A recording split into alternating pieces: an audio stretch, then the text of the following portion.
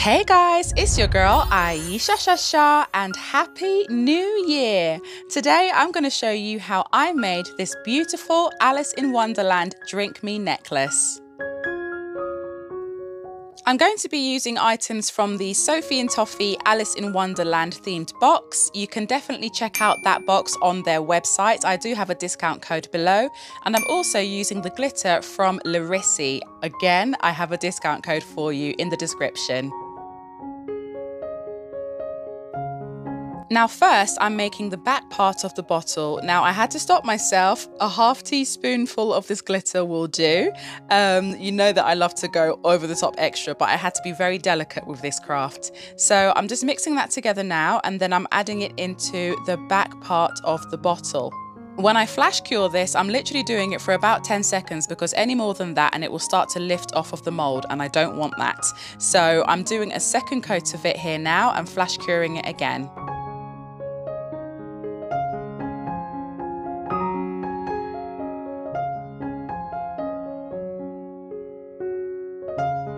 What you just saw there was the actual speed that I'm pouring the resin out of the bottle. If I did this video with my actual speed, we'd be here for about 4, possibly even 5 hours. But yes, you have to pour really, really slowly to minimize the air bubbles. After a full cure, it came out like this, and I'm so happy with the result. I then repeated the same process on the opposite side, but this time just with clear resin, and I used my heat gun just to blast out any bubbles.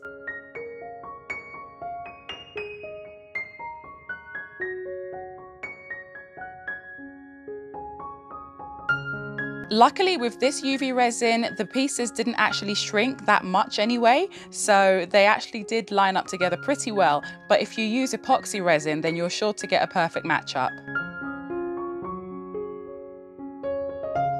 So now it's time to make Alice. I'm mixing up some white mica powder that we got from the Alice in Wonderland box, mixing it in together with some UV resin and pouring it into the mold. Now this next part takes quite a long time, so don't say I didn't warn you, but you need to be patient.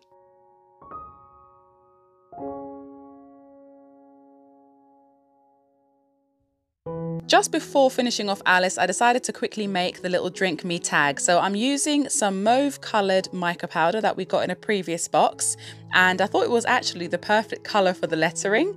And then I added in a drop of pink pigment dye into the white to make the little pink tag.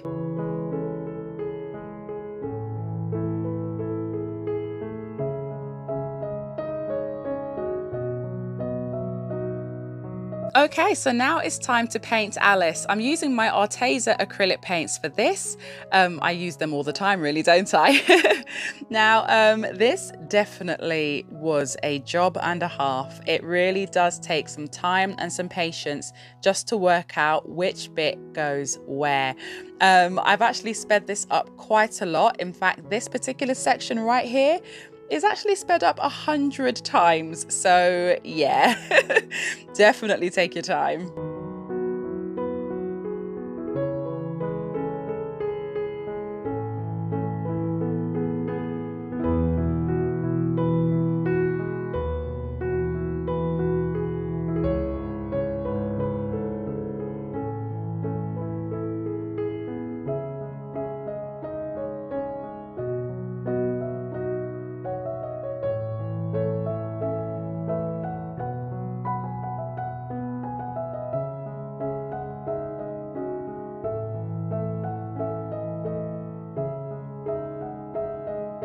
I'll leave a link to the paints that I use and also to the tools that I'm using here in the description box below, because I just find them both very helpful.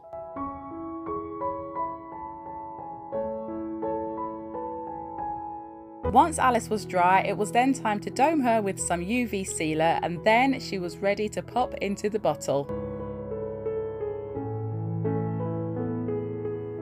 Now in this part of the film, the water is incredibly blue, so I wanted to try and give a bit of a blue tinge to the shaker oil. So I used a bit of mica powder and I just dissolved it in the oil. It didn't come out like blue when I put it inside of the bottle, but that was good because obviously I didn't want it to overpower Alice, but it just gave it enough of a hint.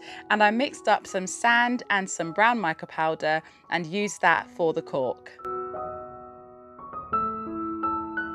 I didn't want to put too many pieces inside of the shaker because I wanted everything to be in there for a reason. So the black bow is to match the bow in her hair, the yellow is to match her hair, the little white flower is to match the white petticoat and apron of her dress, and I put the little balls in there to sort of represent the bubbles and a hint of glitter because glitter. I really like this combination. I like that everything nods to each other. I think it's quite nice.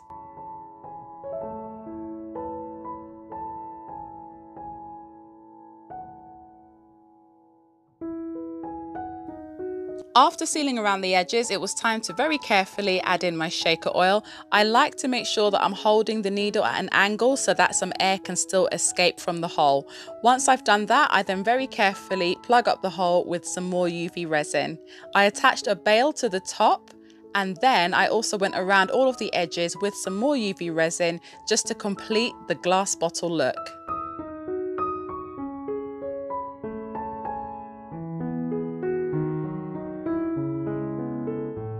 Next, I'm using some metallic nail tape as string to go around the neck of the bottle and to tie the tag onto. I wasn't sure whether to have the tag moving or not, but I decided against it because I wanted the only things to move to be Alice and the little pieces inside. This way I could keep the necklace a bit more together, you know? Well, here she is, my darlings. I really hope that you enjoyed watching me create this as much as I did. I had so much fun, and I particularly liked doing the painting. It took me forever, but I think that it was definitely worth it. Let me know what you think in the comment section below, particularly if you're a fan of Alice in Wonderland. If you enjoyed this video and you're not yet part of the Shasha squad, then don't forget to subscribe so that you don't miss the next one. Take care, my darlings, and I'll see you all soon. Bye.